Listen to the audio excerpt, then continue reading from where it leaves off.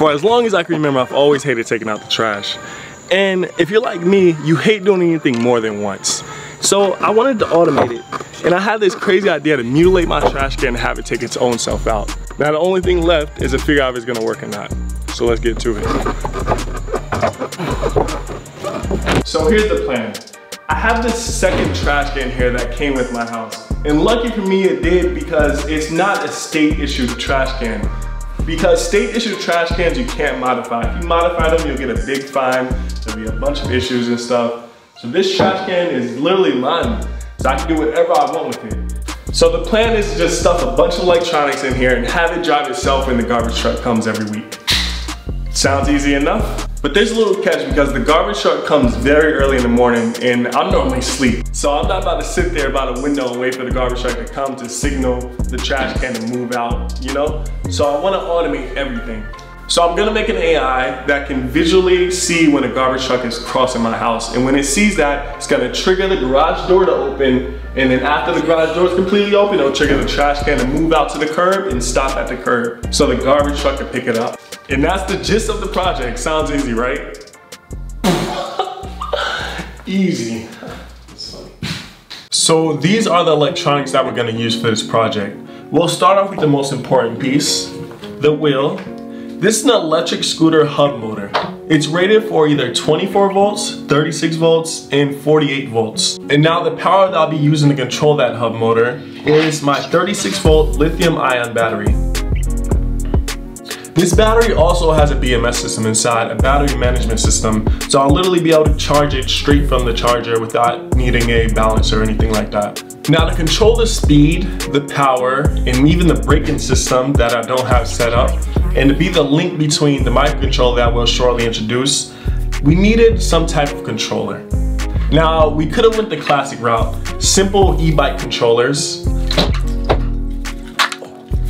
But you see how many crazy wires this has. We could have hacked into these wires, but it was just too much going on and it was too complicated. So instead, I'm throwing this away. And then we're gonna be using a driver board.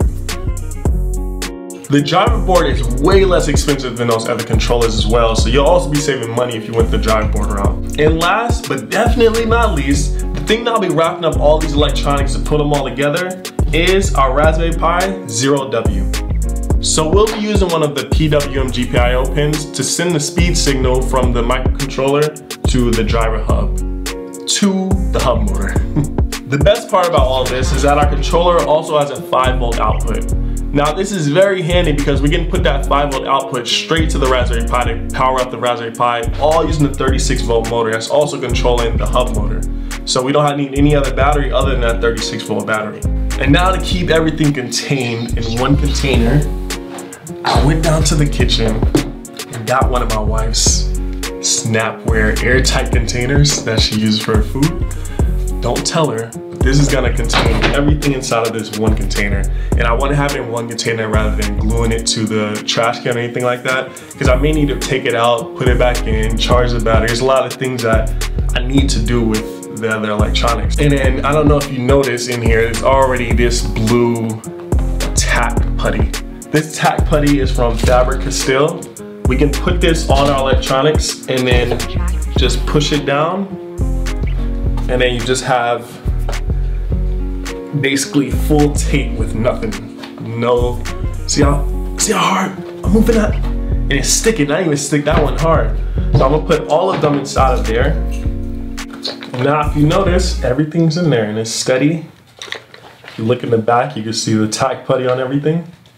And yeah, that wraps up the electronics. So let's move on. The hardest part of this project was installing the tire because I didn't know how I was going to keep it stable with that plastic body of the trash can. It would be easier if it was a metal casing or something like that. But what I ended up doing was installing an aluminum bar and then sliding that through the trash can. And then in the middle of that aluminum bar, I cut a hole for where the screw is going to go to connect to the tire fork. After that, I cut a hole in the bottom of the can where the tire would sit.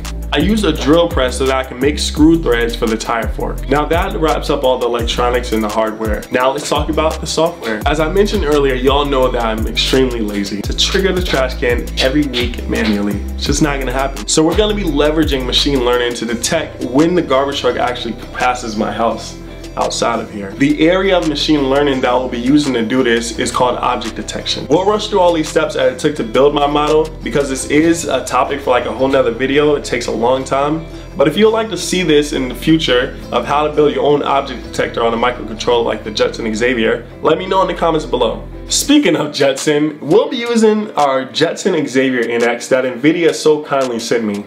Thank you, NVIDIA. And this will be the main brain of the project. Now I used the Jetson Nano on a few other projects and I can definitely say that the Xavier NX is so much faster than the Nano. And I'm definitely gonna put it to use for this project. Now that we have our machine learning stuff set up, we're gonna stick a webcam into the Jetson Nano and then position it right by the window to watch for garbage trucks.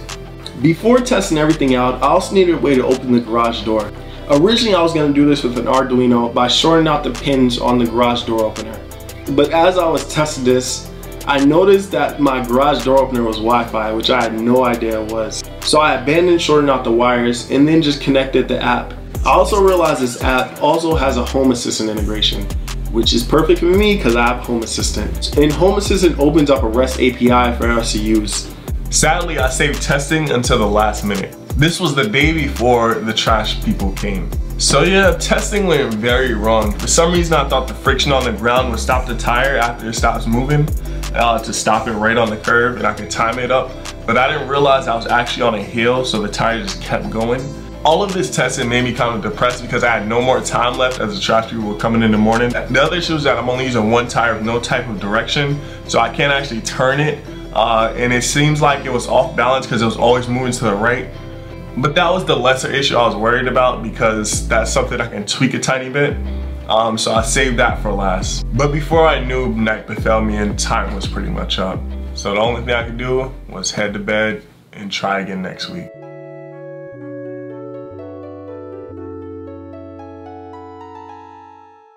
Fast forward to the weekend, I installed a brake system. My hub motor doesn't have a built-in automatic brake. Instead, it has the traditional drum brake that requires a manual pull. I had to pick up some wire rope from the big orange box and I measured how much tension I would need in order to activate this drum brake. I then got a servo that will be able to activate this brake according to the tension that I measured. The servo motor that I got was an 8-volt, 270 degree, 60 kilogram servo motor from Animus. That is a torque strength of 130 pounds per centimeter. Absolutely crazy. So as I mentioned a few seconds ago, this servo is 8 volts. Now of course it could take less volts as it's a servo motor, but even the bottom voltage of the motor is 6 volts. This means that my Raspberry Pi won't be able to output enough volts, let alone amps, to move this motor. So I ended up splicing the 36 volt Li-ion battery into 3 different sections. One that will still be connected to the motor controller for the wheel hub, another for my Raspberry Pi, and another for the servo motor. This is 36 volts though, so I attached a step down converter that will step down to 36 volts to 5.2 volts for my Raspberry Pi, and another step down that will convert it down to 8 volts for my servo motor. We also upgraded our Raspberry Pi Zero to a Raspberry Pi 3B Plus and hooked the servo motor to the Raspberry Pi to be controlled with pulse width modulation. Only thing left was connecting everything back up to the trash can and then testing it out. When the morning came, I set everything up and just waited and waited and waited.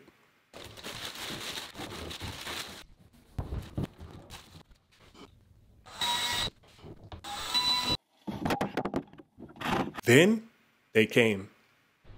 Here it comes. There go the trash can. All right, let's see if it detects an object. Oh, it detected it. There it is. And now you'll hear downstairs. So you hear the garage opening. And then it's gonna wait 10 seconds for the garage to be completely open. And then it's gonna go.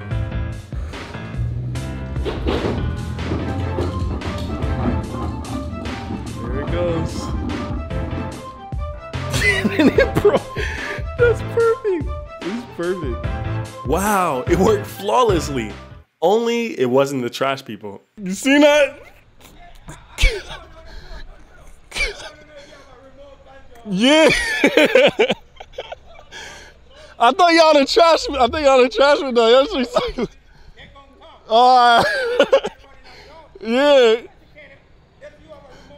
Yeah.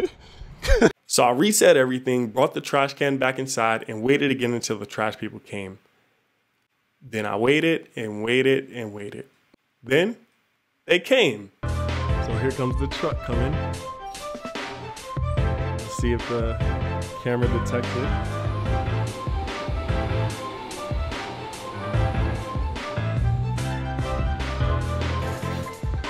There it goes, it's detecting it. So now if we go downstairs, the garage should be opening up.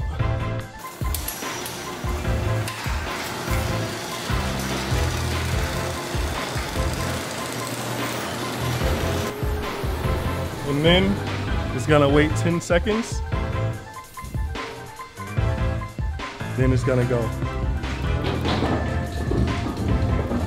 Yeah. And then it should stop. That was perfect. That was perfect. Wow, that worked flawlessly. Only issue is that the trash guy literally skipped my trash can. I had to end up chasing him down. Excuse me, y'all, excuse me. Yep. Hey, man, let's pick it up. Hold on.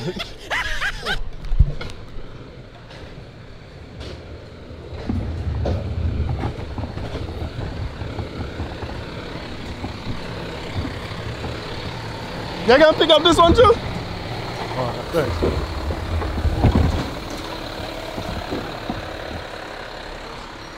So now they're picking it up.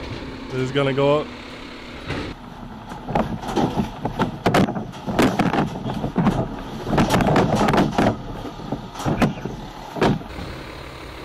And we're good, success. Alright, thanks. Now we're done. I had way too much fun with this project. I learned a crazy amount.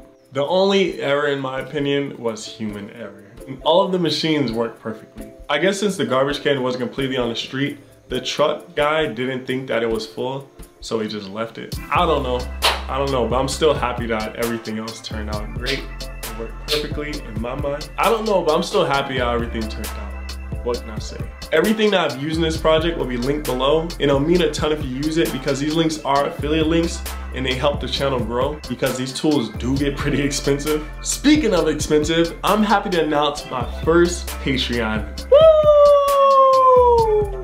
Mick Shane, thank you so much. Mick Shane is awesome and has helped fund this project through his patronage.